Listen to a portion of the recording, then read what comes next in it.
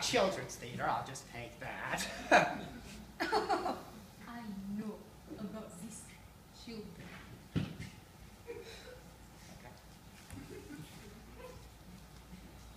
Once upon a time, there was story of Sugar Plum Fairy and Prince and Vidant. Oh, he's beautiful. And this nutcracker, it has been danced across United States. And the dance of the Sugar Plum Fairy, it has been danced by every famous ballerina since history of ballerina.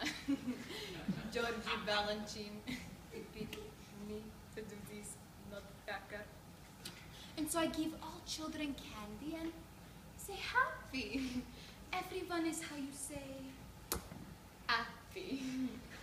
And I dance with beautiful prince and I do solo very brilliantly. Georgie says so. I'd like to clarify some things. First of all, I am called Sugar Plum Fairy. I get the sugar.